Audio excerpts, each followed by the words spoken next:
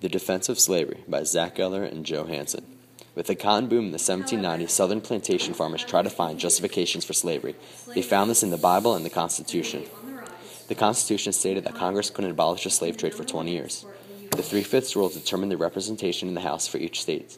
3 white people equaled 5 slaves.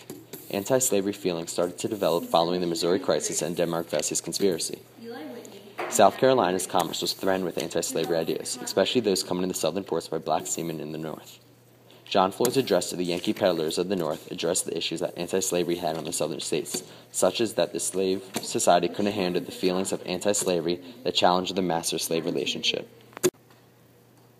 William Lloyd Garrison's newspaper, The Liberator, showed anti-slavery feelings.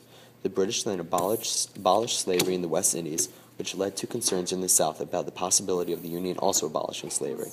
So South Carolina and other southern states came together to fight for slavery through an organized militia. There was fighting in a Charlestown post office in which anti-slavery literature was burned. The states then passed laws not allowing slaves to be illiterate. Penalty for a revolt was death. The abolitionist policies in the North threatened expansion in the South. James Henry Hammond gave a speech on pro-slavery feelings. Later, George Fitzhugh also argued for pro-slavery. He argued the slaves were the happiest and freest people. Virginia's legislature tried to promote the gradual abolition of slaves, but it failed. This was important because it showed that there was anti-slavery feelings in the South as well as the North. The slave owners in the southern states declined in the percent of population. It went from 36% to 25%.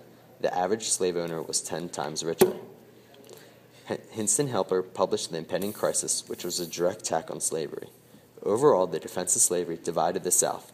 It was impossible for cooperation and compromise.